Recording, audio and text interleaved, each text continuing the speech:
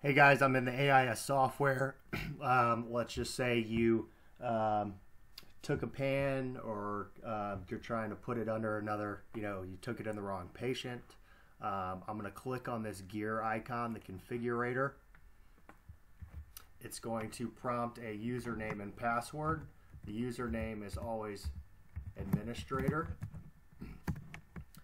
The password is default is either password 1 or password 2 exclamation point with a capital P, and I change between the two. That's what the factory uses, so I don't recommend changing that in the event they can just get in there and don't need you.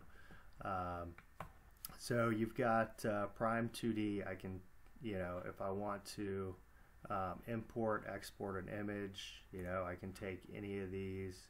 I could do image to patient. I could take, click on, what image it is and where it's going. You can export any of these. If I wanted to export this, I can export that there.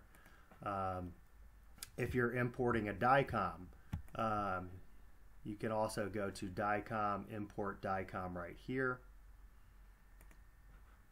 You've got the ability to click on this. I can take any DICOM right here, bin, storage, and then go through these prompts, and here you click on the first DICOM and then it's going to import all of them.